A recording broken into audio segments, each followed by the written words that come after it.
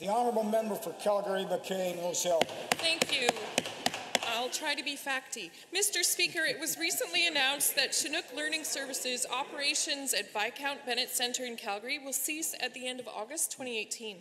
CBE also announced plans to reduce its upgrading capacity by a quarter, or 500 students.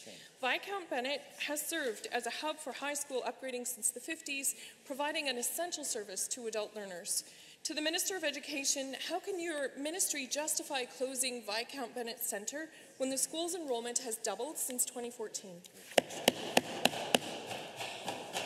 The Honourable Minister of Advanced Education.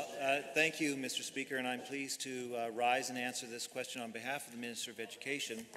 Our government has invested much more money in teachers, smaller class sizes, and additional learning supports for students in Calgary.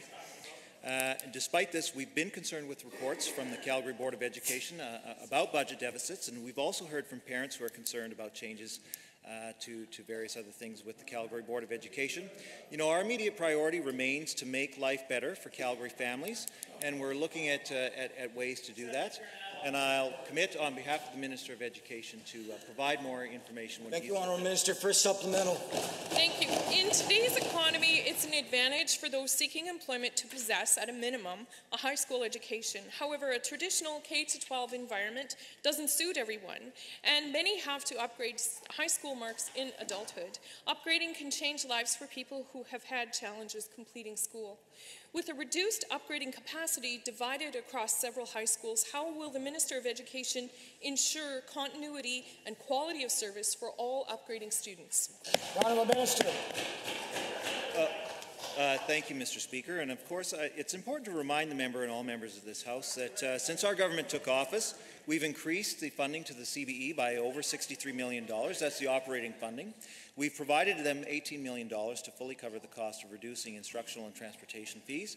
We've provided them $13 million in additional funding to classrooms as part of our Classroom Improvement Fund, and we've invested more than $100 million in capital investments for new and modernized schools this year. Mr. Speaker, nothing is more important to this government than to give every Albertan the opportunity to receive a high-quality education in this province, and we're continuing to work to do that for the students. Thank you. The second supplemental.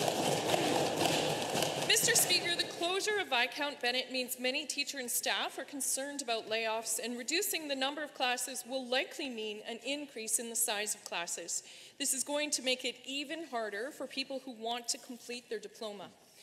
When will the Minister of Education provide a plan to ensure that increased class sizes will not mean increased barriers to success for adult learners? The Honourable Minister.